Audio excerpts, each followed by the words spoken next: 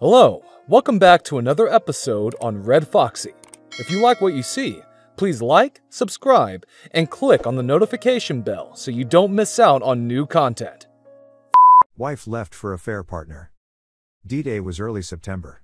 I, 42 male, discovered wife, 36 female, on security cameras bringing AP into our bedroom. We have a 5-year-old son. We were together for 12 years and married for 6. I made all the mistakes. Begged, pleaded and cried. 2 weeks she stayed in the house, going back and forth between wanting to work it out and then more discovery of her contacting AP. Finally she moved out to be with AP and I served her with a separation agreement. She got angry about it and countered with her own attorney to go straight for the D. She has an enabling family, which is probably why she is the way she is. I've learned a ton from this sub and implemented it. Been no contact for at least 2 weeks. I should have started sooner, except to talk about our kid. We have joint custody, and she is being a good parent, but she has introduced the AP to our son. Nothing I can do about it, says the lawyer. She is going to get half of my 401k, half of the house. I have to explain to my son why we have to move out of the only home he's known. She is telling everyone that she is leaving an abusive relationship. But a lot of our mutual friends see through her BS. She is telling our son that we both ended the marriage. I know when he is old enough he will be able to see the truth. I will never lie to him, but until the divorce is finalized I don't want to risk being accused of alienation. I have PTSD from the discovery of them in our bed. Luckily I have had a lot of good support from friends and family. Got therapy and meds for nightmares, Prazosin, it works, and Lexapro to help me get over this hump. Walking for 30 minutes twice a day. I've made way more progress than I ever thought I would at 2 months out, but still a long way to go. So far she is not engaged in any cake-eating behavior. Except for the first couple of weeks. I think this is an exit affair. We did have problems in the marriage. She said she felt unloved and like I never wanted to go places with her. She delivered the "I've been hurting a long time" line. She shows zero remorse or empathy during the whole ordeal. I wanted desperately to believe that she was in limerence, but I know now that it doesn't really matter if she is or not. Cheating is black and white and I can never trust her again. It feels like such a tragedy, but it's true. I'm 42 and I can't imagine finding another relationship at my age and with a kid and a cheating co-parent that I have to stay in contact with. Update: it's been over 5 months since cheating wife moved out to be with AP. Divorce will be finalized within the week.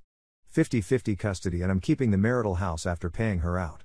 I've been on Lexapro for 2 months, which helped a lot but is starting to lose its effectiveness. For about 2 months I have been relatively happy.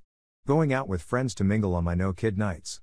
No tears mostly, but now the tears are becoming a little more frequent and stronger in intensity. Intrusive thoughts and all that. She has not once shown any sense of remorse or even regret. I guess she's still high on fog chemicals. I shouldn't care, but I do sometimes. I wish she would return to the person I married, but I know it won't happen. I am working on letting go every day, but it is still hard.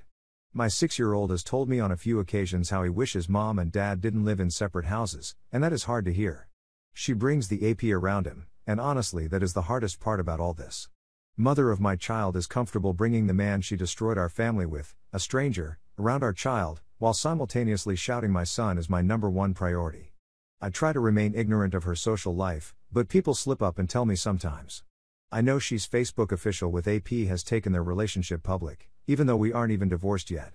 I saw a pic of them together on AP's Instagram profile. I was just scrolling and he came up as a suggestion. That was an unpleasant surprise that had me crying for a bit, but I bounced back. I also found out that AP is still married, which had me gut laughing. It makes the cheating seem so much more foolish and immature when they cheat with someone who is already in a relationship, and don't have the courage to end it like an adult. I have not tried to reach out to AP's spouse, as from what I hear she lives in another country and no longer speaks to AP. Wonder why?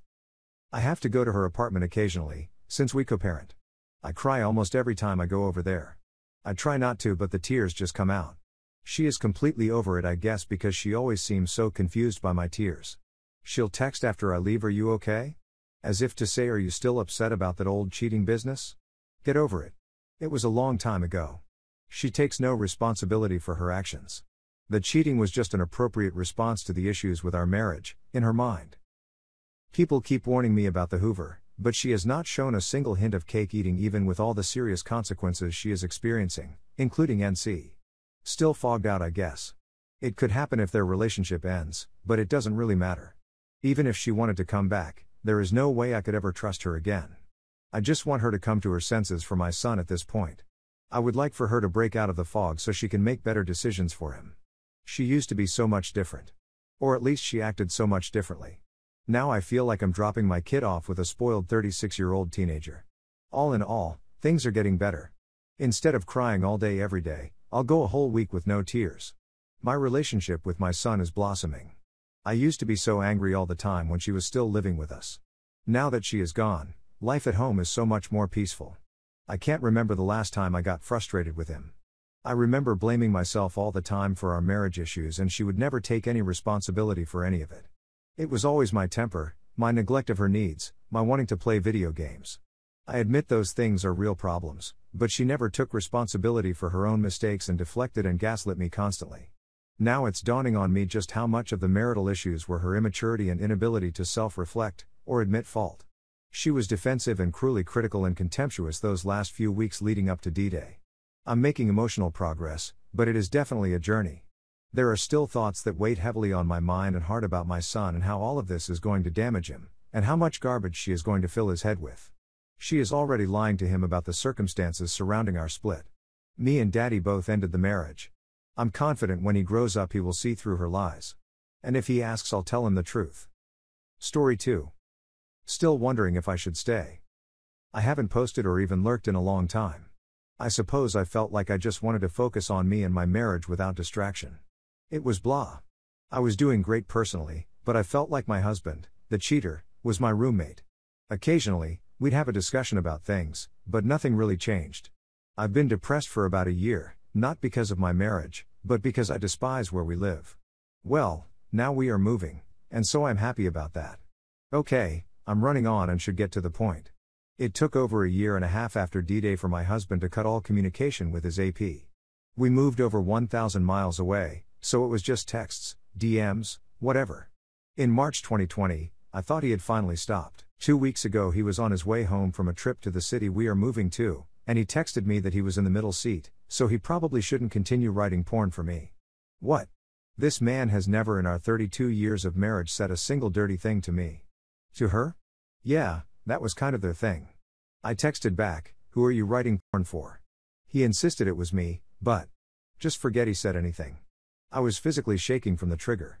That night in bed, he began to tell me about all the fantasies he had about me while he was gone.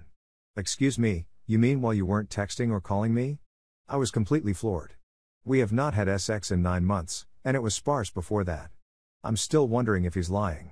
So tonight I decided to snoop. I haven't in a really long time because I thought he had turned a corner, and I really want to trust him. His old laptop was in his office. He's traveling again, so I plugged it in and logged on. He doesn't know that I know the password. It's connected to the cloud, so I can see things from his other devices. Check notes. Yep, there's the porn he said he was writing on the day he said he was. No names are mentioned, but he does mention beautiful hair, which he tells me I have. I humbly agree. His AP has dreadlocks, but maybe? He also mentions a sheer nightgown. I haven't worn a nightgown since I was about 8. He knows that. Maybe. He's an idiot. Okay, here's the real kicker. I click on Safari and look at the history. On Sunday, he was looking at his AP's Pornhub page, according to his phone. Yeah, she started doing porn since D-Day. Charming. So 3 questions. Do I tell hubby I was snooping and found what I did? Do I have a real come-to-Jesus meeting and question the porn he wrote and his internet habits?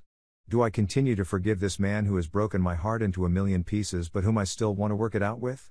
That sounds so stupid when I write it, but I am sure many of you understand where I am. Tia.